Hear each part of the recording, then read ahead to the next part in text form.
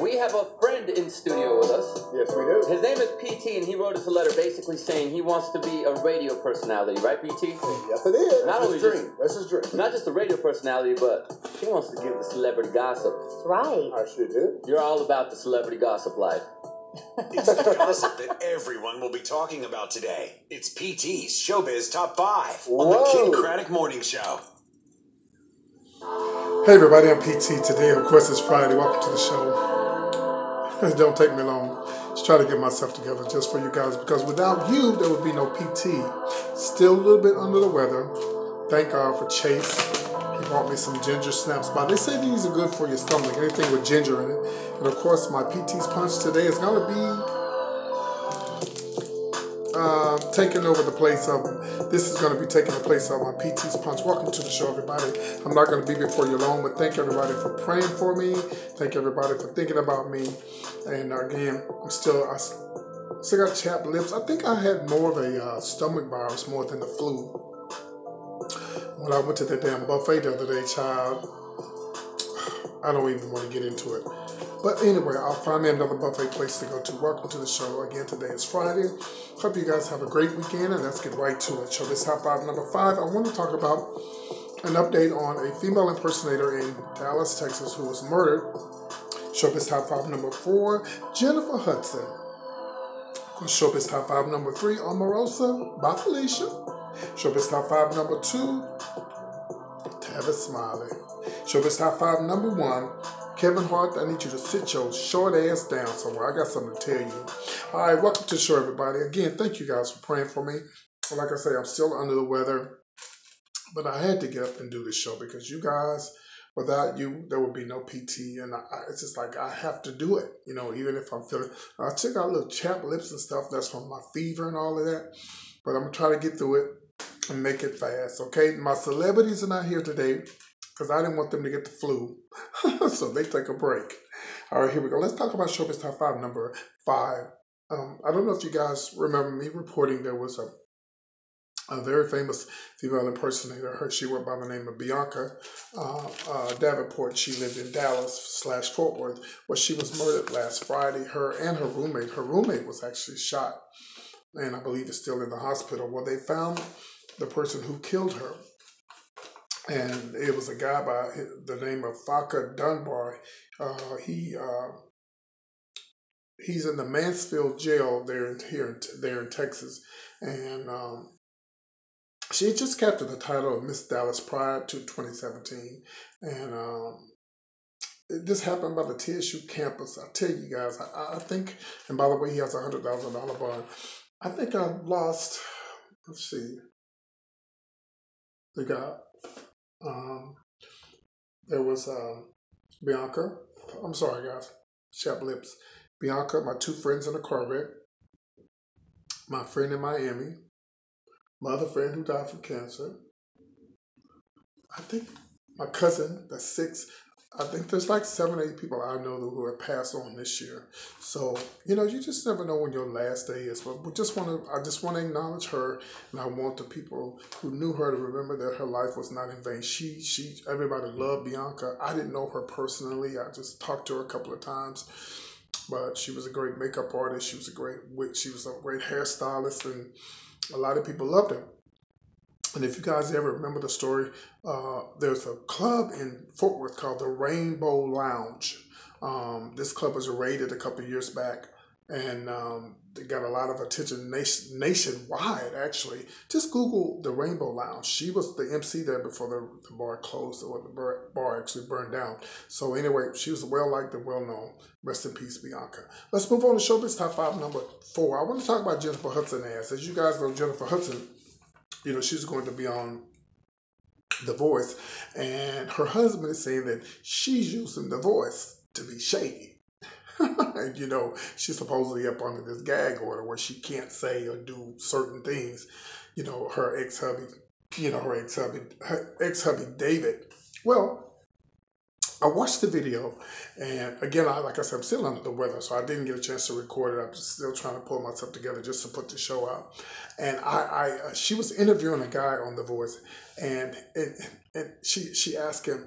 He was singing about relationships, and her shady ass. He said something concerning about I can never keep a relationship or whatever the case may be. She's like, I know what you mean. You know, I had no idea that I don't know, is this David guy? Is this the guy that was the wrestler, y'all? Please enlighten me. Is this the guy that I thought she was really in love with? Was it David Tonga? This is crazy. Well, you know, she does have a gag order. You have to be careful what you say when you're up under a gag order. I don't know. Me personally, I feel so sorry for Jennifer Hudson. She has been through so much. You know, she was blessed, and she didn't win American Idol, but she made her mark on American Idol, and she was blessed to be a part of Dreamgirls. And then, unfortunately, you know, she lost people in her family. It was just a tragic thing in her life. So I've always had my heart out for Jennifer Hudson. You know, and with her being a celebrity, it doesn't make it any better either, because you don't know if a person really wants you for being who you are or because you are a celebrity. So I don't know. All I can say is I love Jennifer, and I wish her nothing but the best. But if I was you, bitch, I keep talking. Let's move on. Showbiz Top 5. This is going to be number 3. Bye, Felicia. Well, I know you guys have heard, and I'm kind of late. I wasn't feeling good yesterday, but my roast is out the door. But a lot of people are saying, you know, Robin Williams said, not Robin Williams, Robin from the Good Morning. She said about Felicia, but wait, hold up a minute now before you say about Felicia. You know, Omarosa said that she experienced a lot of things that she wants to talk about, and I want to hear it. But I don't buy the fact that she's trying to say that she's part of our community, because you're not. She's not a part of our community, because first of all, honey, you weren't a part of our community when you started fooling around with that damn Donald Trump. You know, so my thing is this. Let her talk. We want to hear what she has to say. She could be the person to bring Donald Trump down. You just never know. She could be the person to bring Donald Trump down. She was right there in the White House. She saw everything. She knows everything. She knew everything that was going on. She said she couldn't believe some of the things she's seen and heard. I want to hear what she has to say. Not too fast, Robin, before you say bye, Felicia. All right, let's move on. Showbiz Top 5. This is going to be number 2. Tavis Smiley. He said he's fighting back, child. It's so many people being accused of sexual allegations, child. It's a mess. Tavis Smiley, Russell Simmons, the guy from The Chew. I already told y'all about Miss Piggy. And Miss Kermit. I already put it there some time ago. But it's crazy. But PBS said they did some investigation. He feels like they railroaded him. And well, child, my thing is this. If you didn't do nothing, you ain't railroaded, then fight back. Do what you say you're going to do. He said he's going to fight back. Who was it said they did there? Oh, Russell Simmons did his own polygraph. Sit down, Russell. That's probably why Kimura lifted his ass, because he a hoe. My thing is this. If you didn't do it, if you're gonna fight back, don't be like Eddie Long and said, I ain't throw one rock yet. Sit down, Eddie Long. May he rest in peace. I'm just saying. If you don't believe that you did it, fight back. If you didn't do it and you really believe in people to, because listen, y'all, some people could be just saying stuff to jump on the bandwagon to get rid of somebody. I'm just saying. So he said he gonna fight back. So we'll see. All right, here we go. This is Showbiz Top 5. The one I want to talk about is Kevin Hart's short black ass.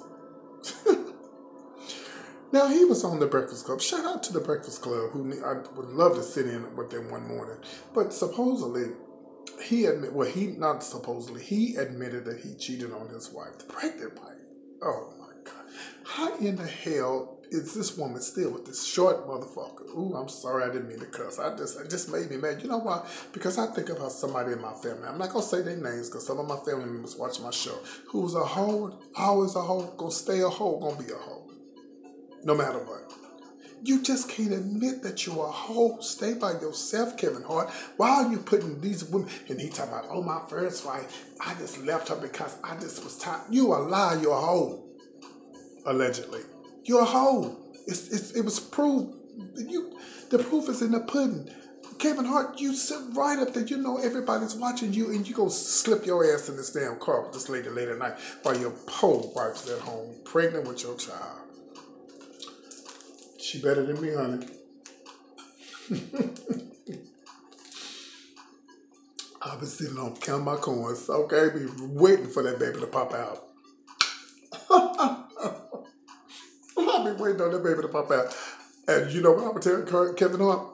Bye, Felicia. Oh, yeah. I'm out of here, baby. Like when the Astros was playing, and I'm out. You're out of here. Oh, yeah. So that's what it would be. Kevin Hart, you need to sit your ass down somewhere. You just a whore. You're a hoe. And you're going to be a hoe. You're going to be a whore. You're going to always be. Anybody who cheats on a pregnant woman is just a hoe and going to always be a hoe. Oh, I ain't going to never do it again. I learned my lesson. And then they ask him, well, what is it like in your house? Oh, it's a little tension. I don't know what kind of woman you got. It couldn't be my mama. You would have never came back. Do I feel like that she should let him come back? Hell no. Woman, you stupid. You better get that man. You ain't that damn desperate to let him.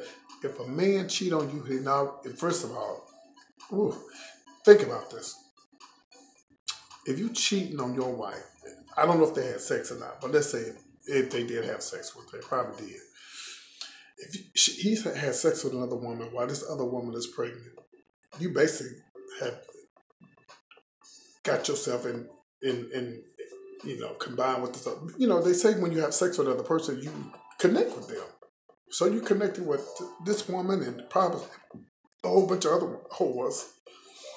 And I blame that whore too, because she knew better. She knew Kevin Hart, and I don't know if she paid him or not, but she gonna have to pay him if she get pregnant. Well, that'll be a mess if she come up pregnant.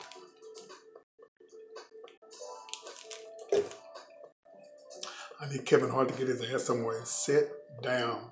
He needs to realize that everybody's not for him. And he needs to realize, he's talking about, oh, I know the world is against me. And I know people saying that, oh, don't think that my first wife, that, that was just, I left her. No, you did. You did leave her, but she probably got tired of your mess. You probably didn't get caught. I know somebody in my family, I ain't going to say their name because they watch my show.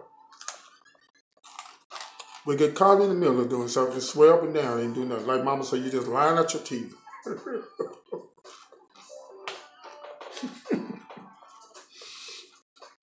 Lunell tells this joke, and I can't tell you because I don't want to tell her jokes. We have to go see her in Arlington. She tells these jokes about her daughter. She asked her daughter something, her daughter, But anyway, you have to go watch her. I don't want to tell her a joke. But, some people just lie out their teeth. And I just think Kevin Hart is a hoe. I want you a year from now, 2 years from now, go back and look at this video and see he going to be cheated again because he's a hoe and he knows he's a hoe, but he don't want to admit it. Until you admit that you're a hoe, Kevin Hart, you will always be a hoe. You need to get some help. Being a hoe is like being an alcoholic or a drug head. You need help for that. Harvey Weinstein. I'm just saying, y'all. All right, you guys take care. Have a great Friday. Love you guys, and I am trying to get better. Hopefully by the time you see this video. I also want to send a prayer out for Chase. By the time you get this video, we are actually on our way to surgery. He's having just a little oral surgery. Please, guys, a little prayer for him. It's my buddy. And I'm going with him. And hopefully everything will work out. God lets everything work out fine. So he'll be fine. We just had a little surgery in the morning. He'll be fine. And next thing you know, we'll be turning up the next week. All right, love you guys. Take care. Always remember to please share my videos, like, and comment. Thank you. Continue praying for me that I get better. Take care.